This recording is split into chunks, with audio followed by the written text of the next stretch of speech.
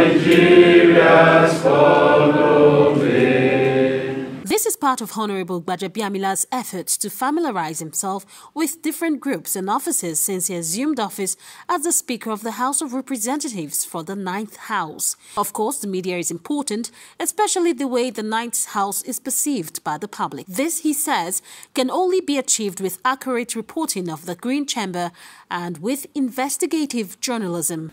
I know every profession has its ethics.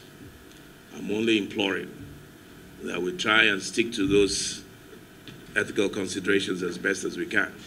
Sometimes you see, and I believe sometimes it happens all over the world, you see screaming headlines and you read the story and has no relationship whatsoever with the headlines. Describing journalists as colleagues of the lawmakers in nation building, the Speaker says the media is an intricate part of the business of lawmaking. There's a great deal of responsibility on our part and on your part for us to report accurately and report only the truth. But I was happy to employ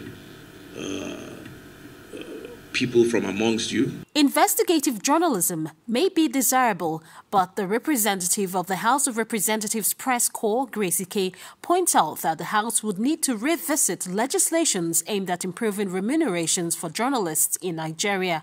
And while promising that the Corps will carry out its duties professionally, she stresses the need for training and retraining of journalists covering the Green Chamber. As the fourth estate of the realm, we have an obligation to report to the House objectively for national interest.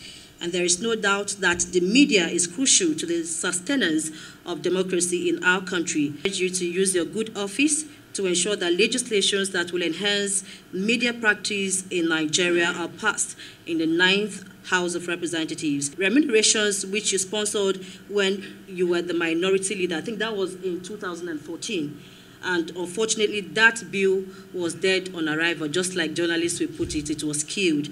This August gathering brought together like minds in the media industry. Georgina Ndukwezainka, STV News.